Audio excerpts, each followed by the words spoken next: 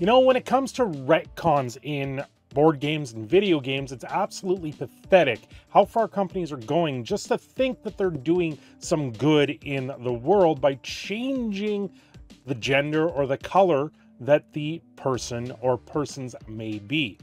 Today we're talking about the Wizards of the Coast change to the 1983 Dungeons & Dragons Red Box of the Red Warrior. Now, before I fully get into the article, do yourself a favor and hit the subscribe button to come back to this channel again. I don't talk every day about Dungeons & Dragons and Wizards of the Coast anymore. I used to a very, very long time ago. I do have a back catalog of videos you can take a look at. But this one in particular caught my eye, and you know what? We've got to take a real close look at it. Well, let's start off with Wargamer because they have a pretty interesting article on this situation. WizKids Minis reveal the truth about the 1980s D&D character. Dungeons & Dragons is getting a 50th edition release, which they've already gone back and retconned some stuff, called Gary Gygax racist, and many other names under the sun. But on top of that, now they're changing the warrior that is on the cover. WizKids is creating a miniature that reveals new information about the oldest D&D characters, though you might even have thought of them as a character before. It's from the warrior of the front cover of the 1983 Red Box, only ever glimpsed from behind, seen facing off against a powerful red dragon. This is our first proper look at the character. According to WizKids' interpretation, it is a girl. What? As you can see right below me, this was released in 2023 as a dude with the mustache. Well, I guess it could identify as a girl. I guess that's the way things are. This has already come out, and it's already been put to bed by the artist that did the rendering himself. This D&D Mini is one of a huge number of models found in WizKids' upcoming D&D Icons of the Realm 50th Anniversary booster boxes, celebrating the 50th birthday. Well, now they're ruining the birthday by retconning it. The collection has a bunch of minis to celebrate classic art from the series, like a paladin and a fiend from AD&D front cover. It also has tons both modern and classic interpretations of recognizable D&D monsters. Since the character, who, if we had to guess at their class, is probably a D&D barbarian. Barbarians I thought weren't added until like 85. I didn't think that they were part of this thing originally from 83. Or a 5th edition fighter. 5th edition fighter. Wargamer. We're talking 1st edition, not 5th edition. I'm sorry. I think that's a typo.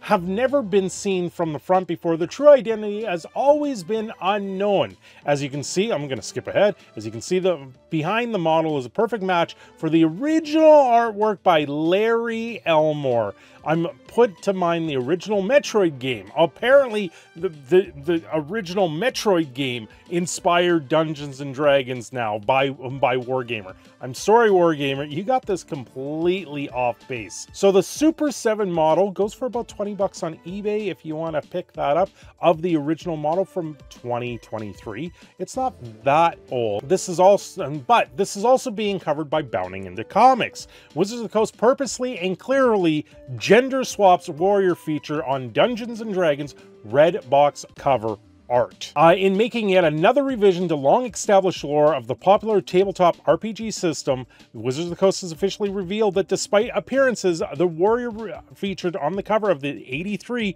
Dungeons & Dragons Red Box is not a man, but actually a woman. If you scroll down here in the article, you have Larry Elmore talking about this situation, how it's actually, no. I recently was asked a question about Ancient Red painting. I did the cover of the Red Box edition. Did you paint a male or female? It's a man. Gary didn't know what he wanted. All he wanted was something simple that would jump out at you. He wanted a male warrior. If it was a woman, you would know it, for I am pretty famous for painting women. 100%.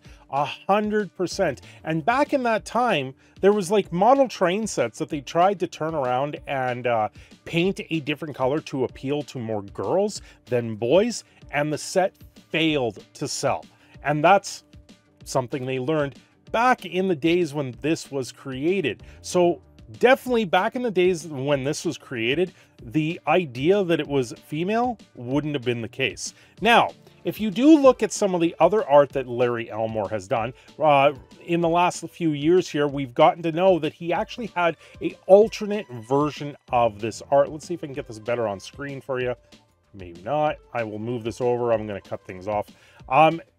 Yeah, it's a full rendition, and you can see the secondary alternate art that he had for this. He had his female wizard, male warrior, and male thief. So from the artist's own mouth, this is a male. From Super 7, sure, this figure came out last year in 2023. It's always been a male, and I'm guessing in the recent controversy that we're seeing with Warhammer, they went, hey, let's look at that. Let's try and do that. Let's jump on board the DEI train and completely change the gender of the original artwork that's there, against the wishes of the original creator, against the wishes of the original illustrator in this case. It's absolutely pathetic, and Wizards of the Coast should be hanging their head in shame. I'm sorry, changing lore like this for no good reason, none. There's no good reason to change it up like this. It's absolutely pathetic. Well, back when Dungeons and Dragons was originally created, it wasn't really so much that it was made for women or men at all. It was a game system. He was a mathematician that did a random thing with numbers that actually made sense and created this entire world that we now play and a lot of people cherish today. But for Wizards of the Coast to turn around and say, no, everything's not what it seems. We're just going to say this is a female as the warrior just to please the shareholders or please some sort of appeal, some virtue-ness in the system, to say it's always been this way. No, it never was. It never will be. It was originally created by the artist that does not draw men and women the same. He draws them very much differently because that's his art style. You can see it's very classically, it was a male in that case. Anyway, I'm your Canadian Phoenix Cindershadow. I'm signing off here. Have yourselves a great day, and I will see you again very soon.